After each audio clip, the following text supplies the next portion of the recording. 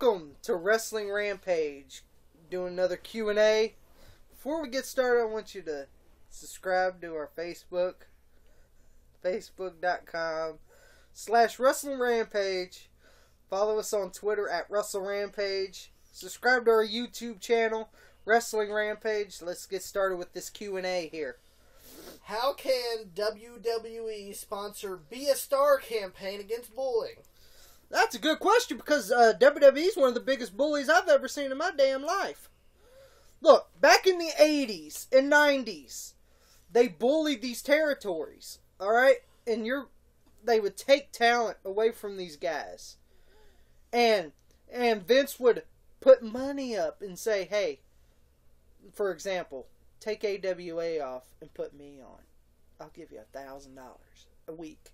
You know, and to me, that's the biggest bully I've ever seen in my life. Opinion on Austin Aries. Opinion on Austin Aries. A great talent. A great talent. He had great matches with Daniels, Bobby Roode. I haven't seen the match, but I know who was working harder. It was Austin Aries. I seen this match with Bobby Lashley. And you know, Bobby Lashley didn't make it work good. I bet you Aries did.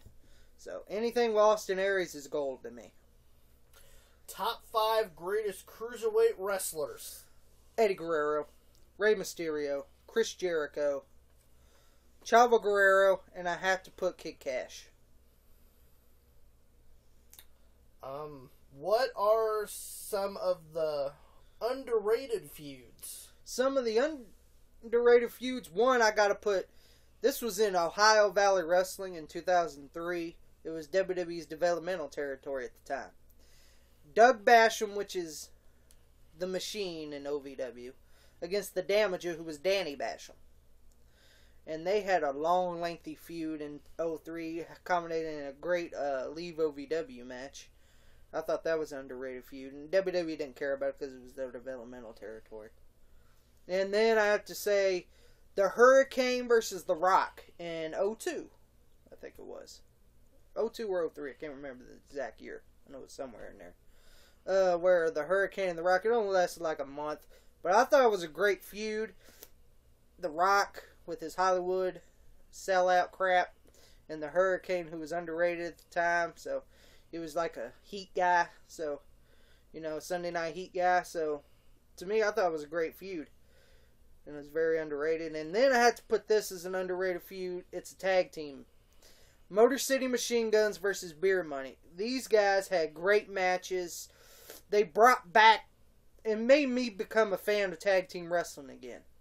To be honest with you, these guys. They were great matches. If you haven't seen one of their matches, please check it out. Who was the better heel in 2004? Triple H or JBL? JBL, most definitely, in 2004. He was the longest reigning SmackDown WWE champion. He had great matches with Booker T, The Undertaker, Eddie Guerrero. You know, he was on fire in 2004. It was hard to get that title off of him. Except for when Batista got him in WrestleMania 21. And that's when winning the shitter. Who has John Cena actually buried? Oh, he's buried a lot of guys. I don't want to hear that shit.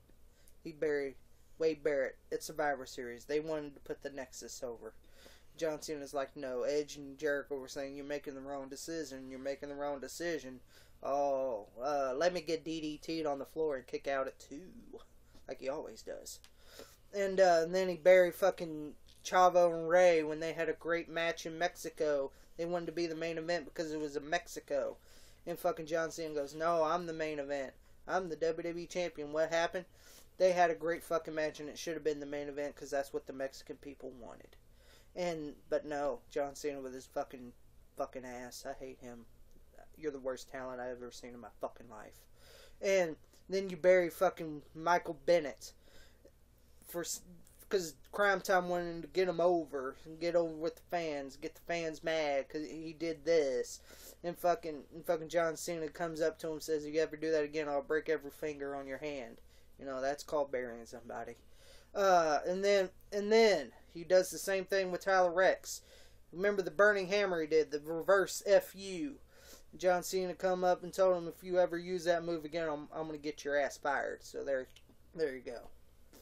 He buried Kenny Dykstra. He cheated on Kenny Dykstra's girl and made Kenny Dykstra fired. There you go.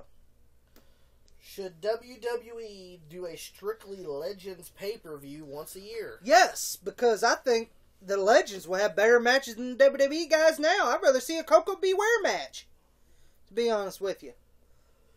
You know, I think, look, WCW did that with their Slamborees. They had a few Legends matches, you know.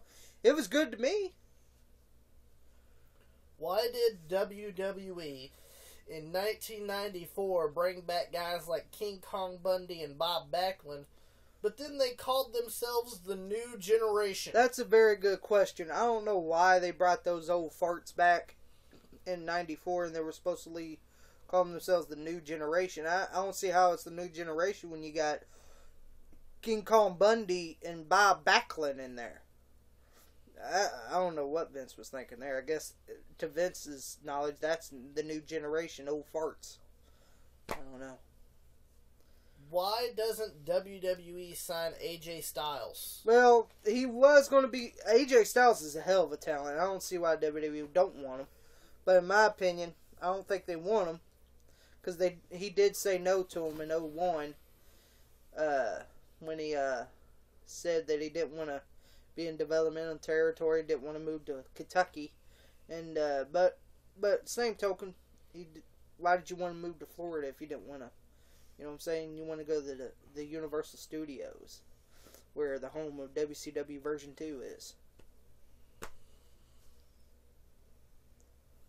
And I got a question here. I saw this YouTube video of Bruce Blitz being a wrestler.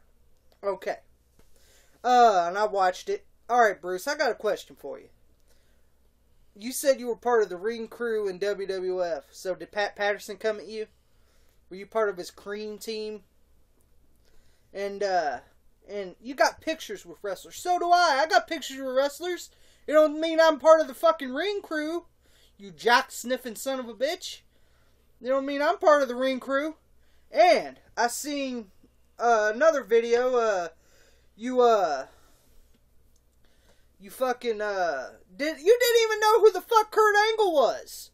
Where the fuck have you been, Bruce? You don't know who Kurt Angle is. Where the fuck you been? Under someone's ass? You been up someone's ass? Is that where you been, Bruce?